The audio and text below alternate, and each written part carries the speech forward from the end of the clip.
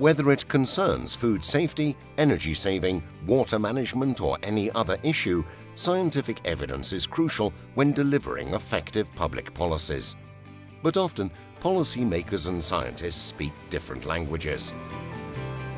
The policy cycle also has a different rhythm and requirements to the research cycle. As scientists, we do lots of researches, and at the end, the result of this research can stay in the books. What I've noticed is everyone works in isolation. It is very necessary to bring scientists and policymakers together. How can we bring these two worlds together? First of all, we need to understand and trust each other. You need science to inform policy, and you need the policymakers to work well with scientists as well to create a good working relationship, to create trust, and to develop informed and sustainable policies for our countries. That's why scientists and policymakers from 45 countries gathered together to discuss these issues at a unique event organised by the European Commission's Joint Research Centre, together with the African Union and the International Institute for Applied Systems Analysis. I think one of the challenges in this area is that researchers do not fully appreciate or understand the context within which policymakers work. I think any opportunity that helps to clarify how decisions are made and the role evidence can have in improving decision making is always helpful. What we need to do is to interact. We need to get out of our silos, out of our boxes, and work together. Between different scientific disciplines, between different policy disciplines, and also between policy and science together.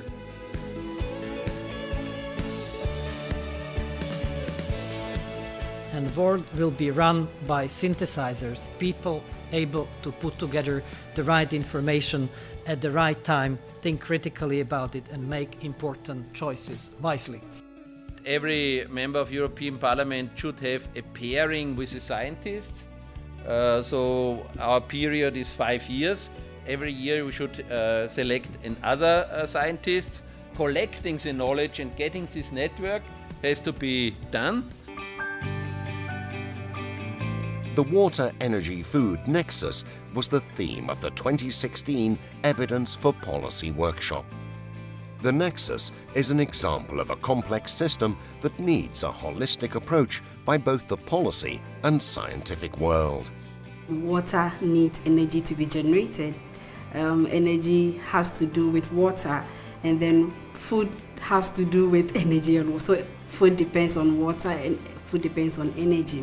So in the end, it's all about a multidisciplinary approach to researchers. Through masterclasses and group work, participants learned new working practices, skills, behavior, and methods to better connect science and policy. It's very important to listen first, right?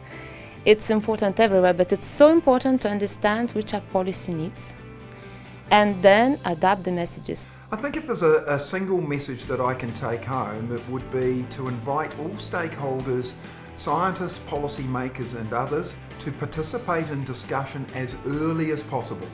Try to set the agenda, or at least inform the agenda in as open and positive a way with a high level of trust as possible.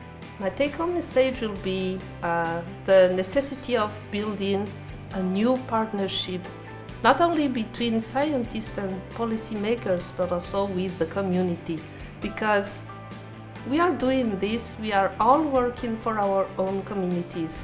I think that both sides have a lot to learn from each other. It's time to stop the excuses. It's time to start doing something because we have enough evidence. There is no excuse for scientists not to package information properly, but there is also no excuse for policymakers not to understand the information that scientists are providing.